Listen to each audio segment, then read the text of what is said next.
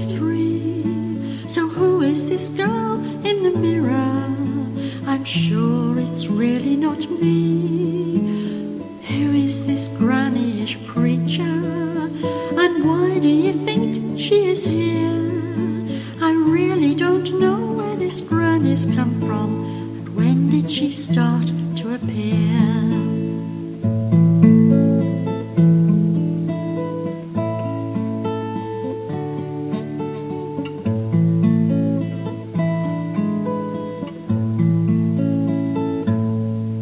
In the garden we've got granny's bonnets. Should I wear some to cover my head? I think I may look rather silly. I'll leave them still growing instead. But why are they called granny's bonnets? It's really a mystery to me. If I picked them and tried them, they still wouldn't fit, so I'm sure they wouldn't suit me.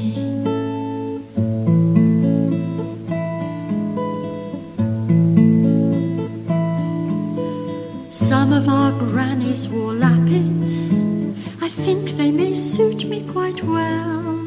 So I tried some to see what they look like, but my husband said no, truth to tell. He said they looked a little old-fashioned, though they certainly covered the grey. Perhaps I could start a new fashion with them, but think of the ironing each day.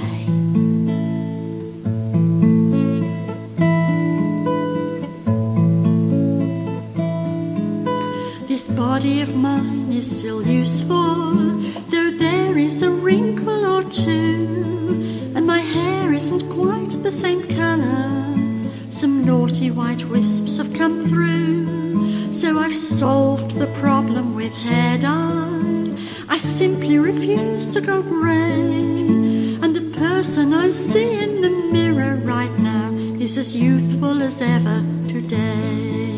The person I see in the mirror right now is as young as ever today.